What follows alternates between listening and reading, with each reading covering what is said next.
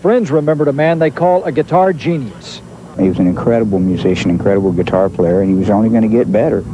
Just to pick up a guitar and it'd touch your soul, just in a heartbeat, you know. It does give me a peaceful feeling to know that if anyone cleaned up their life and turned things around, it was certainly Stevie Ray Vaughan, so I really feel like he's with the angels right now. Stevie Ray Vaughan died in a helicopter crash early Monday on his way to Chicago. He performed in Wisconsin Sunday night with Eric Clapton, Robert Cray, and brother Jimmy Vaughan. Stevie Ray Vaughan was well on his way to becoming a musical legend, especially since fighting a winning battle with alcohol and drug addiction.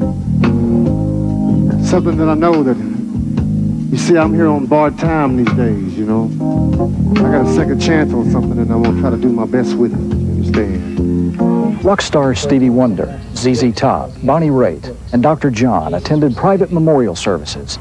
Then at the family's request, Stevie Ray Vaughan's fans and friends got a chance to attend graveside services to pay their last respects. Let us pray. Faces from his boyhood days in the Dallas suburb of Oak Cliff, friends from his days in the Austin, Texas music scene, and longtime loyal fans. 2,500 in all braved 100-degree heat and jammed a grassy hillside to hear the eulogies.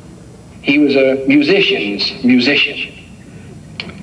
But along with that, he did what you appreciate so much, and that's why you're here today in such vast numbers. He captured the hearts of thousands and thousands of people. He taught me to remember how important family is.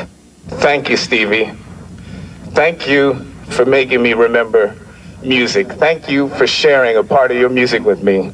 I was lost, but now I'm found. Was blind, but now I see. Mike Capps, CNN, Dallas.